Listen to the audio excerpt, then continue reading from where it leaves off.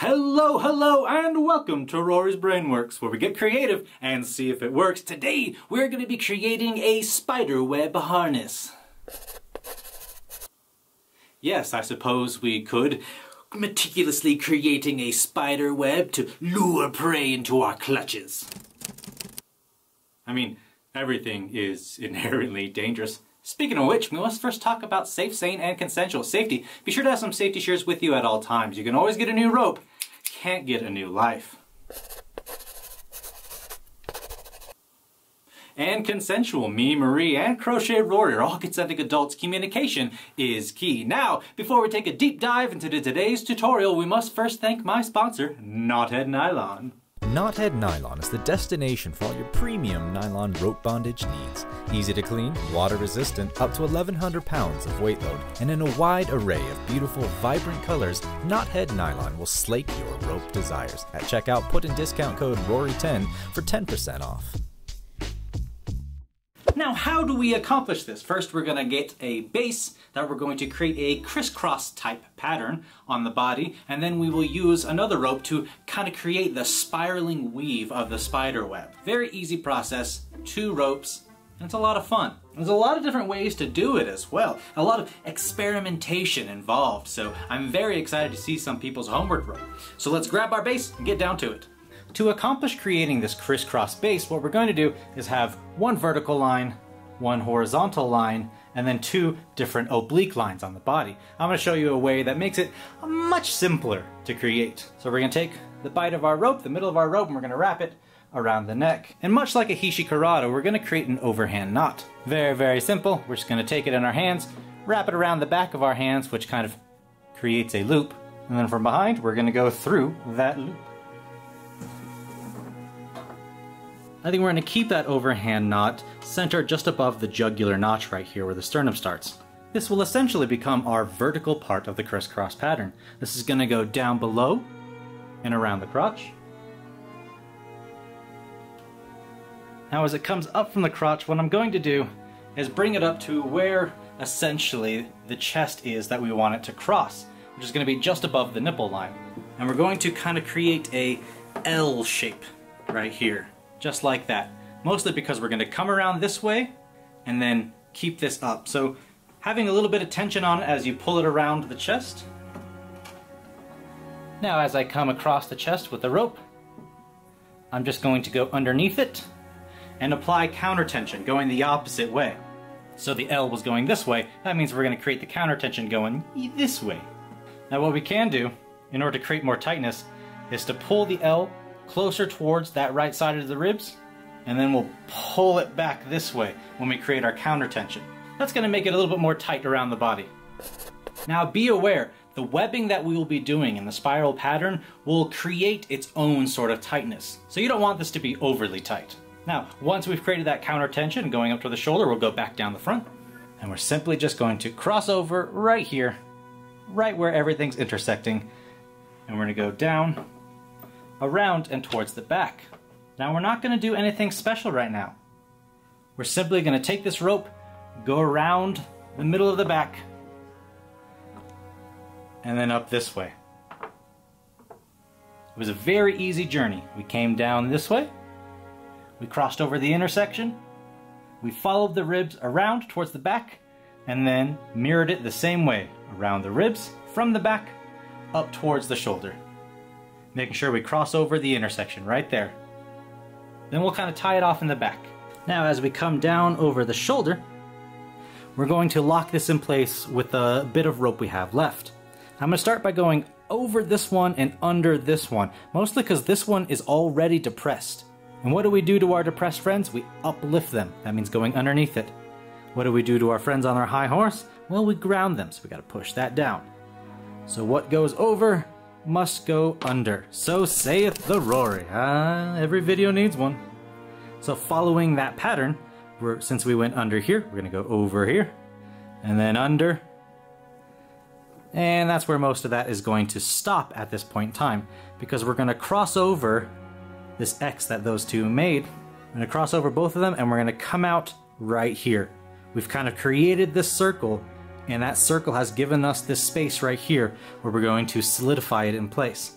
So once we've gone around, crossed over these two, I'm going to put from underneath, I'm going to put the rest of the rope through there, and then we'll tighten that up. That gets locked in place without losing a bit of its charm. It's locked and it looks nice without, losing. That's now locked in place, and we can move on to the webbing.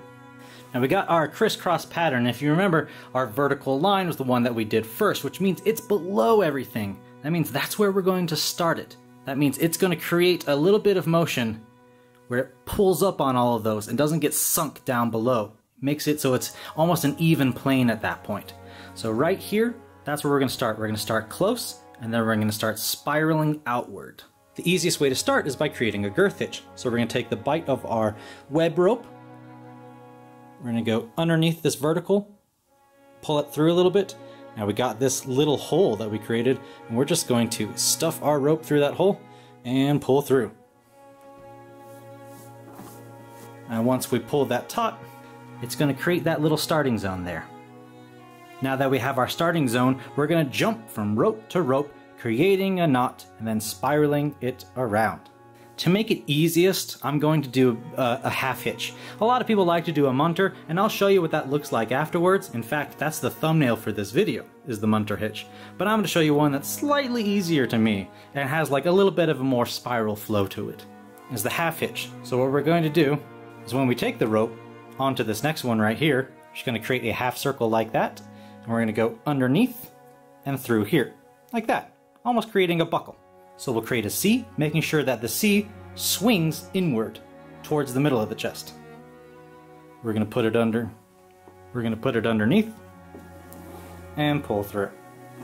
Now I will tell you in the beginning, it's going to feel a little bit weird, almost like it's not working, but I assure you it is. As soon as you get that first spiral going and you come back around to about right here, you're like, ah, I see it, I feel it, it makes sense now. Trust the process.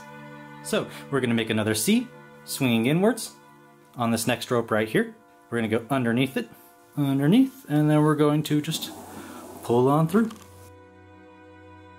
Make sure we tighten that up. Now this area right here is going to be the most flat part of the entire spiral.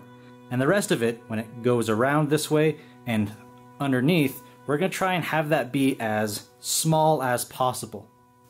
Move on to this next one. Now, I'm not going to show you the entire process of doing this over and over and over again. It does get a bit meticulous, but you have to enjoy the process. It's fun. It's like coloring something in. Yeah, it takes time, but you enjoy the moments, every moment of it. We're painting with rope here. So as you saw, we created that C, swinging inward towards the middle of the chest. We went over the rope underneath and then through the little bit of loop we had created for ourselves. So let's keep it going. Create a C. Over, under, and through the loop. Over, under, through the loop. If you're not overly familiar with half hitches, you will be after today. Now the fun part is you get to choose the distance that the spiral starts at.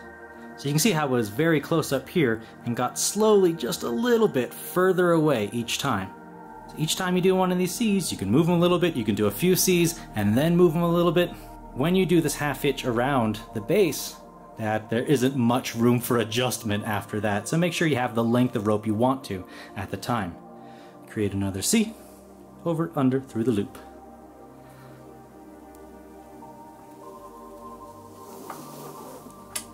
And you will notice, or you'll start to notice, that the base, which seemed a little bit more flimsy at first, is now being cemented in place with the web.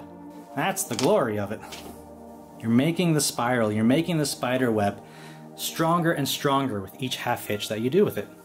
And the more you do it, the better at it you get, and so on and so on. The nice thing about this process, this pattern, it allows you to practice the pattern over and over again, which means you get better at it. Getting better and learning is one of the best things we can do for ourselves. If I had a bad time, I like to treat myself to white chocolate or buying plants, mostly buying myself flowers. But for the most part, the thing that I always have is the rope. Being able to have fun, mess around, create, forget the perils of life. And I hope through my videos I've helped you realize something you didn't know you loved quite as much. That's all I really care about. Inspiring and making people happy. So I'm going to speed up time a little bit, get to near the end of the whole entire process and show you how to end it officially, where to stop the webbing and where to go from there. Now I've made a bunch of progress and a bunch of webbing. I'm starting to run out of rope. I have about 2.5 to 3 feet left, and what I want to do is finish up for the time being. Usually picking somewhere that's near underneath the arm helps hide where you actually ended the webbing, kind of gives that illusion that it continues on or just makes it look a little bit more clean. So what I'm going to do is I'm going to cross over it and then go under. Over and under, then I'm going to go over myself, and then I'm going to follow the red rope to the back. And then for here, what I'm going to do is wrap around that a few times just to use up my rope, and we'll create some X friction down here. So once we go underneath, we had this vertical and horizontal plane, and we're going to just finish up there. So I went down this way, we're going to go back up that way, the same way we had just come. We're going to go over and under, and then we're going to go crossing the other way around. So up and over, which as you can see, creates a little bit of an X. I'm going to go under, I'm going to cross over this bad boy right here, through that loop, kind of creating a half hitch like we have been doing. Lock that in place. There we go. Nice way of ending that. Which leads to our spiraling spider web pattern. Now, mind you that this is with a half hitch. If you don't like the way that that looks, well, undo that and I'll show you what it looks like with the Munter. Now, I've already got this Munter hitch of the spider web going, and I just want to show you the two different ways of performing a Munter hitch, or what's known as a crossover hitch. And I think knowing it as a crossover hitch might be a little bit easier. So we're going to start by going over the base. It's then going to go underneath and around. And then the rope is going to cross over itself. Ah yes, the crossover hitch. And then it's going to go underneath and on its way again. Munter hitch, crossover hitch. So it goes over, underneath, and then crosses over itself underneath again. Munter hitch, crossover hitch, yes. Now there is a different way to do the Munter hitch that keeps the same aesthetic as you see right here, because these two look different. It's basically doing it in backwards, doing a backwards pattern. And the way I do that is much like we did with the half hitch. We're going to create a C that swings inward towards the middle of the chest, but instead of going over, it's going to go under. Yeah, that's the difference between a Munter and a half hitch. One goes over, the other goes under. So we got this little loop that we created for ourselves. We're going to cross over the base rope and go through that loop. Now you can already tell that they are in opposite right now, seeing how they're mirroring each other right now. I feel that with the way that the spiral or the spider head works, instead of doing the normal way to do a Munter or crossover hitch, you do the backwards way, which is what I have been doing with this one. So let me finish that up and I'll show you the end result. And here we have the Munter hitch spiderweb / spiral. You know, now that I look at it more and now that I think about it and I've gone through the process a few times, I think I like the Munter hitch more than I do the half hitch for it. It just feels better, it feels right, it feels more constructed. But yet again, there's many different ways to do it. That's what makes it fun. I want you to go out there for your homework rope and try and experiment. Try something different than a Munter hitch or a crossover hitch or a half hitch. Play around with it. See what you can find. You're brilliant, and I know you're brilliant. My goal is to make you better than me, so go ahead and do that. Also, as a helpful tip, if you're going to be doing this a few times, don't undo the web first. Undo the base. It's easier to undo the base and remove it, I'll show you that in a second, than to undo the webbing and reapply it. It's easier to take off the base, take the webbing out that way, and put the base back on. All you gotta do is unlock the base from behind, and it's simply just going to if you hold the knots on the opposite side, the hitches on the opposite side, you just pull the rope through. Follow the base rope backwards and just pull it through all the hitches. Now the thing about the hitches is that they're basically twisted. So it's not like you have to undo those knots like an overhand knot like this one up here.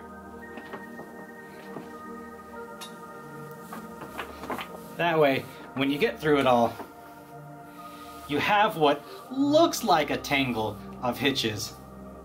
But as soon as you bring the rope through it, they're just twisted. You just gotta shake out that rope, get it untwisted, and start up again. Your base is already right here. Reapply the base, reapply the web. Just that simple. Well, hey! I hope you had as much fun learning from that tutorial as we did at teaching it to you. She's out buying spiders. Yes, she wanted to be closer to her 8-legged kind. I fully anticipate it. She is a menace. I definitely plan on stopping her. She only has Monopoly money anyway, so it's not like she could really do much with that.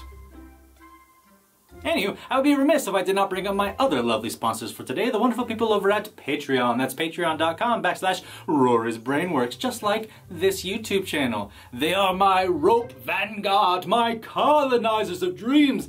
And without them, these ropey endeavors would be way harder to accomplish. Thank you for spending your time with me. Be sure to like this video, subscribe to this madness, and comment down below what kind of ropey things you would like us to teach you. As always, I'm Rory. This is our brain. I'm fairly certain it works. Be safe and go create some art.